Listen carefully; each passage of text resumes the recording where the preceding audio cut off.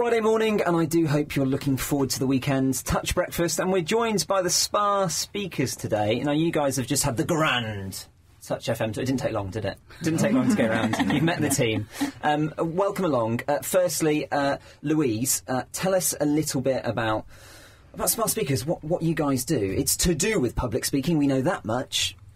Well, we're a not-for-profit organisation, and we're interested in letting people learn how to public speak and also in teaching leadership skills. Because we all sort of joke about the best man speech and standing up at a wedding and things like that. But for a lot of people listening this morning that run businesses, maybe they have groups, maybe it's a simple book group. At times, suddenly it's sprung on you that you've got to stand up. Or actually, for younger people listening that have got to go to interviews, you underestimate how terrifying it can be when you're probably feeling it a little bit this morning being stuck in the studio, but being put on the spot. So, Wilfred, you actually created this group, and for what reason was that? Was it to do with people just building confidence? Okay, first of all, I guess just for clarity, I didn't actually create the group, but I'm the president for this year, so the group has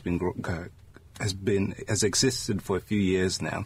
But the purpose for its existence is to help people overcome that first hurdle when they stand up in front of people, so that they feel that I've done this before. They've got a place of confidence deep inside them that they can really pull from. And John was saying earlier on that sometimes people turn up and they're really sort of mousy and sheltered, and by the time that they've spent some time with you, I mean, it's a community, you're a nice group of people, it's a homely place to be, but it really builds their confidence to then stand up and do these speeches. Absolutely. I would almost use the term a self-help group to describe us.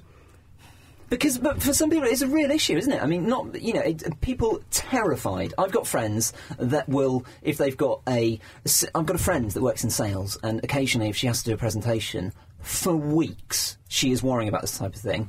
And that's something that could be eased, if not cured, by coming to see you guys. Absolutely. And what you've touched on was covered in that book a few years ago. Death came third.